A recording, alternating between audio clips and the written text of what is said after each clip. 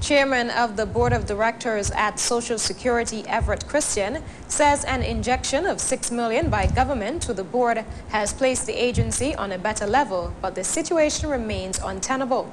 The December subsistence was in addition to government statutory obligations, and it allowed Social Security to settle most of its arrears. Terry Andrew tells us more. Christian says all the benefit payments were made, but payment to suppliers is outstanding.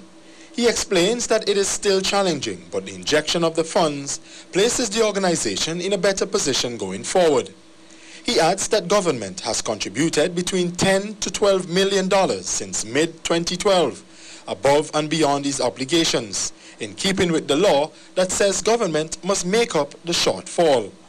Christian noted that the much talked about reforms are needed urgently if Social Security is to meet its obligations to beneficiaries, suppliers and staff in a timely manner.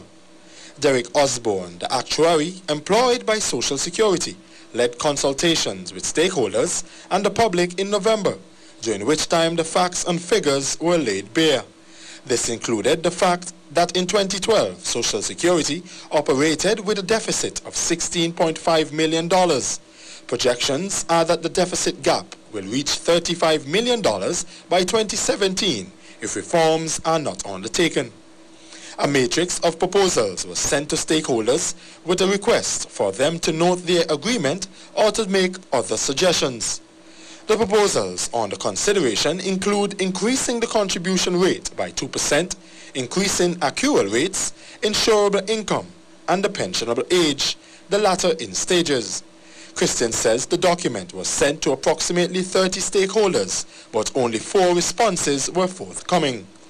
Christian says the trade unions have been among those who have failed to respond to the board, though they have been vocal with their objections in the media. Christian explains that the union represents workers and workers' views are important.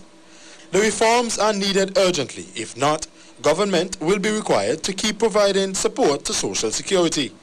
It is sufficiently important that the board deal with that immediately. If not, the hemorrhaging will continue and they will continue to place additional burden on the Treasury to meet the shortfall.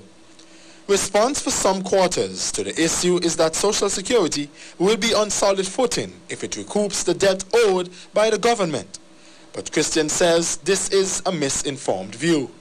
He explains that they have sufficient reserves, though they are not liquid, to cover for the next 9 years.